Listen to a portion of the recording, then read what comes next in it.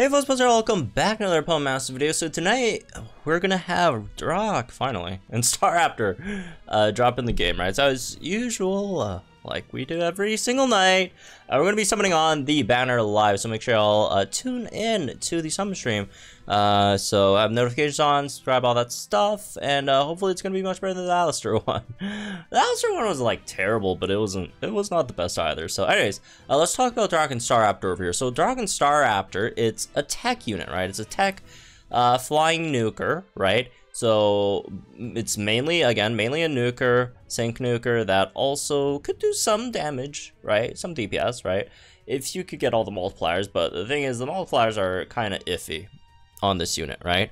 So you have good speed, pretty average attack, really good HP, but then again, it's a recoil unit. Recoil units always have higher HP, right? Brave Bird, 25%, but you do have Standfast 7, which helps a lot in mitigating the recoil stuff. Outside of that, you have attack down, right? So Feather Dance, which debuffs the opponent's, attack by 2, and then Ripple Effect or Ripple Effects to your whole opponent's team, right? So it's an AoE attack -2, which is pretty nice to have, right? And then you have Defog over here, which is, I think, our second Defog unit after Altaria, right? Real Defog unit. Which clears the terrain, field effects, all that stuff, and then, lowers the opponent's evasion by 1. And then your train move, which is actually pretty nice if it wasn't just 1 MP. It gives you +3 attack and then +3 speed for your whole team, and then gradual healing into yourself, right? The attack is only for yourself, but the speed is for your whole team. Unfortunately, it's only 1 MP, so it's not like Incineroar where you could, boom, you can max out your whole team's speed, which is what Incineroar is so good, right? And Darach, not, not as good. So, basically it's pretty straightforward flying type sync nuker. Obviously we also have another flying type tech nuker, right, in Skyla Kiss, right? So not the only one over here, right? Holiday Skyla. So there's that, right? You also have Power Posture, which gives you extra 30% if you have the opponent at -6 physical attack, and then your nuke over here is the more the opponent's attack is lower, the more it powers up your sync nuke up to 2 times, right? So that is the, I guess, the base, basic kit for Darach and Staraptor. He is going to be on a Spotlight banner. I generally don't have that high of an opinion on Darach and Staraptor as an overall unit, but I do think he's a going to be a very fun unit to play with, right? Like meta-wise, not going to be anything crazy, but it should definitely be good enough as a flying type damage dealer to clear at least flying weak maximums and stuff, right? Or flying weak legendary knows if they come out those, probably should destroy it. There are a few issues with this unit, right? Well, quite a few. But one of them being the multipliers are slightly awkward if you have them 3 out of 5, right? If you want like the full nuke, but you also don't really have to go for that. And I think a lot of times it's probably better to give up on his max damage and just go for a better team comp, right? Again, because to get his max damage, you need to debuff the opponent's evasion, and debuffing evasion is incredibly hard in Masters because there's not that many great evasion debuffers, right? It's probably the hardest stat to debuff, honestly, right? And in Masters, maybe crit might be a bit harder to debuff, but you don't go to negative with crit, so at least there's like snatch units and all that stuff that could do that. But anyways, that aside, it's a Spotlight banner, so it's going to be in the general pool, right? So there's no hurry in getting him, but if you do get him, again, he's a solid flying type damage healer, right? So going into the grid, right, in terms of how many copies you probably would want from him, right? He's functional at 1 out of 5, but obviously not very powerful at 1 out of 5. So at 1 out of 5, you basically have nothing for the grid. Like, you have some like good stat nodes, like there's speed +20 here, attack +10, attack +5, speed +5, attack +5, another speed +5, speed +5, right? But outside of that, like, you have some Brave Bird power-ups, but like, there's nothing outside of that. So when I'm talking about like stat buffing nodes, the grid is down, pretty down bad, right? But at 2 out of 5, you actually do get some good stuff. Big one being pecking order in the bottom right over here, right? So that's an extra, you know, 100% up on your sync move multiplier, which again is relatively easy to get the opponent to -6 physical attack, right? With Feather Dance, right? It also gets AoE'd with Ripple Effect. Not that, you know, AoE sync them, but still. Right, so that's nice. Pep Rally's okay. You have the NPR on your trainer move, but then again, it's only an NPR 2 on only 1 MP trainer move, so good luck getting that to activate.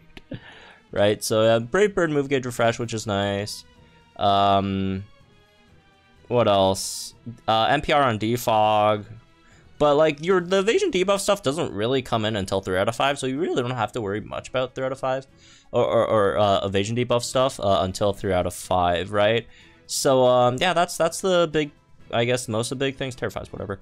Most of the big things that you get at 2 out of 5, and then at 3 out of 5 is where you get the rest of the multipliers. 3 out of 5 is where using Darach starts to get annoying, but it's his max damage potential, right? Because you have easy target over here, which is basically pecking order before evasion. Again, evasion very, very hard to lower. You probably would have to run Altaria on your team as well, right?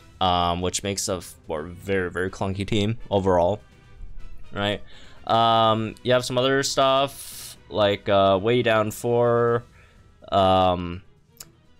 which 50% chance of debuffing the opponent's evasion, or all of them, right? Of all opposing sync pairs when you use a move. Obviously, it's not very reliable, right? 50% is not bad, but like you don't want to spend like too many turns setting up your sync nukes generally, right? Then you got some other stuff. You got first aid, which is nice, just because you're a recoil unit. But again, I don't really think it should be that big of a deal since you have gradual healing anyways, right? And then stand fast 7. If you want to pick up stand fast 5 as well, you know, you should be in pretty good shape in terms of the recoil stuff, right?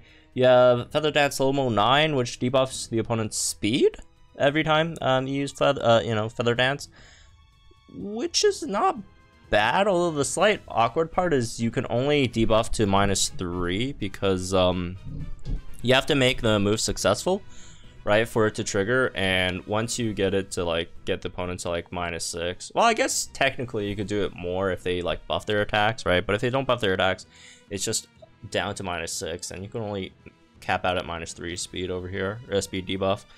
Power Flux 3 is okay. It does cost you 10 energy though, so I'm not sure if it's really worth it. Then you got like stuff like Wide Open, which 30% with the, I mean, if you're running easy target anyways, you might as well pick up Wide Open, right? I mean, much better than stuff like Power Flux. So yeah, him at one copies, 2 copies, 3 copies are all solid, right? If you're trying to go for him. Although again, I would suggest, you know, especially if you are free to play, probably not to go for him because he's not, you know, fantastic or whatever, right?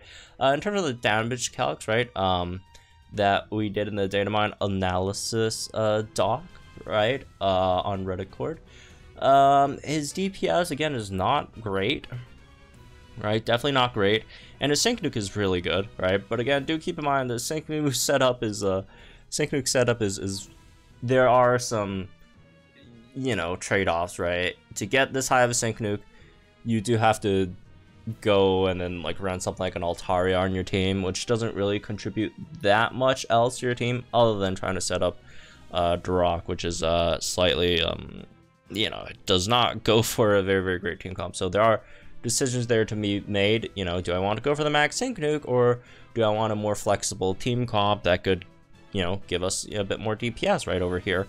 Obviously you can't compare this to like Anti-Steven or whatever, in terms of like, you know, damage potential, all that stuff. This is only 24 buffs, so obviously Anti-Steven's damage should be much, much, much higher, with you know, better buffs and TKMs, but whatever, that's what they decided to compare it as. But as you can see over here, Holiday Skyla basically beats him out on like everything, right? DPS wise, Holiday Skyla beats him out on that. Flying nuke wise, Holiday Skyla also beats him out on that. Also, the great thing about Holiday Skyla is Holiday Skyla has better comps, right? I just think, you know, overall, it's just, well, I wouldn't say better, but definitely easier. Although you do need, you know, some RNG with a Holiday Skyla, because well, Rising Tide you definitely need, you know, decent amount of buffs over there, right? But in general, I mean, flinch hitter, you need to flinch them, all that stuff. But I'd rather just run Holiday Skyla, just because it's easier to run different comps for instead, right? Because the the max nuke for Skyla is not as limited as Darach's comp, right? Although I do think the tech stuff that Darach does is generally a bit more helpful, right, than Holiday Skyla's. Again, flinch outside of Legendary Arena, it's not bad, right? But it's also not anything crazy. Trad hack, the status from this is like basically you could ignore that because you don't know which one you're getting, right? I guess Gifts of Joy is really good, right? It does does give your team some random stat buffs, which is nice. But again, not Falconer. Darach does debuff does debuff attack, which is nice, I guess. But overall, I'd say Skyla's probably, in most cases, a better fit for most teams, and also does have higher damage cap anyways. So, yeah, Falconer definitely not something you should probably just spend your gems on right now. I'd say probably save at the moment, right? We should be getting, I'd assume we should be getting, rumors on what we're getting next month, in about a week. So if you guys do want to, consider where you want to spend your gems, whether it be on the Halloween banners or the red and blue banners or whatever's coming next month, you could still hold on to your gems, right? Hold on to your gems. We should be getting some info soon, right? So yeah, definitely nothing on, don't spend gems on Darach. Again, if you're a whale and you really want a flying type damage dealer, if you spend money on this game, then sure. You just want to have some fun. This is a fun unit, right? Not stopping there.